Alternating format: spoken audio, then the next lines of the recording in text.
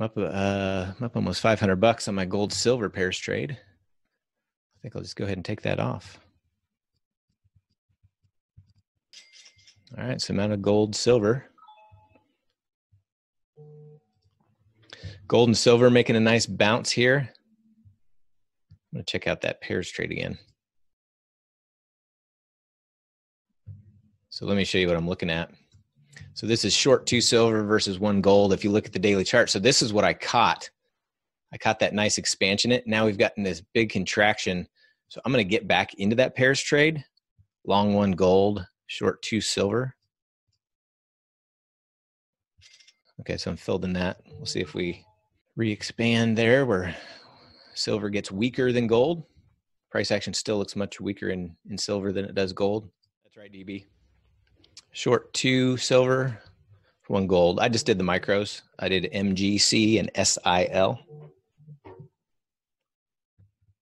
You can do the big dogs as well. GC and SI are the big boys. I would start with micros though.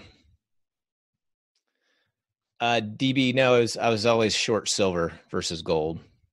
Short 2 silver versus 1 gold. 1 long gold. Add a gas. Still have my gold silver pairs trade on, which is working nicely. So I'm up another couple $100 on my re-entry into the gold silver. Giving up my profit in that gold silver pairs trade now.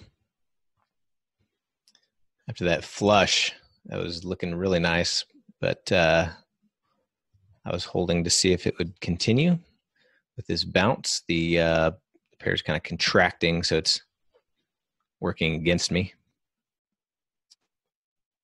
And keep in mind with that gold, the silver is definitely heavier weighted than the gold. So if I'm short silver, you know, a down move is more beneficial. Not nearly as directional as just taking a, you know, a short position silver or a long position silver, but it's definitely a little bit heavier weighted to silver. You could also do like a 3-to-2 ratio. So 3 silver to 2 gold. Pairs trade in gold and silver. I'm short 2 silver for every 1 gold. And hold that for a little bit longer. See if we get another little flush down and an expansion between those 2 pairs, between that pair. Gold silver pairs trade. Both of those profitable.